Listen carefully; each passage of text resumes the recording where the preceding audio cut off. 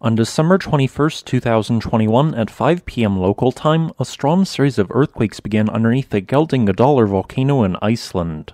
This volcano had famously erupted for 6 months from March to September of 2021, so it was a pleasant surprise to see the volcano seemingly reactivate.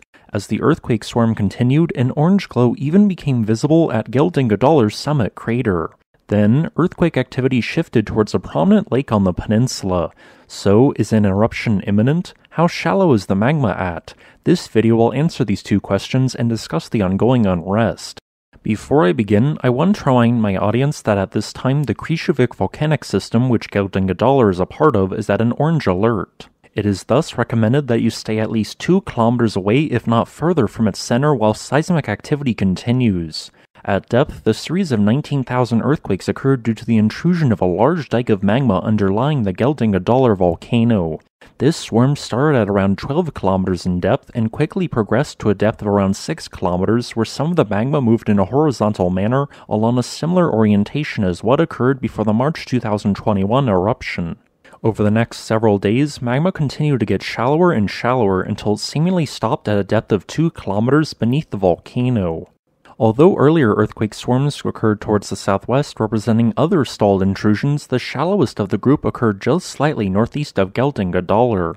Due to the abundant shallow magma, an orange glow became visible at Geldingadalir's main crater. However, this glow was not directly due to the glow of magma in the underlying vent, but rather due to increased fumaroliate activity.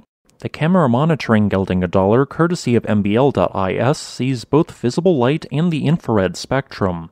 Infrared light is not visible to the human eye, but is emitted by everything which is not at an absolute zero temperature. The hotter something is, the more infrared light it produces. Thus, the underlying magma has caused increased heat to be released from the fumaroles at Geldingadalir, which is what the camera is spotting. Also, increased gas emissions have become apparent as seen in this video, which shows fumaroliate degassing. The pattern and amount of uplift surrounding this volcano is currently near identical to what was seen in March of 2021. Although since December 27th, ground deformation has dramatically decreased and even reverted slightly in the last 24 hours. This once again is evidence of a stalled intrusion of shallow magma. Although the intrusion of magma has seemingly stopped for now, the fact remains that there is still an incredibly shallow body of magma at a mere 2 kilometers depth. This won't cool overnight and will remain for years to come unless it is erupted. Thus, although an eruption is unlikely to occur today and is not imminent, a new eruption could occur with as little as an hour warning at some point in the next several months. An eventual eruption of some sort is likely during that time span, which would most likely begin at or northeast of Geldingadalir's main vent.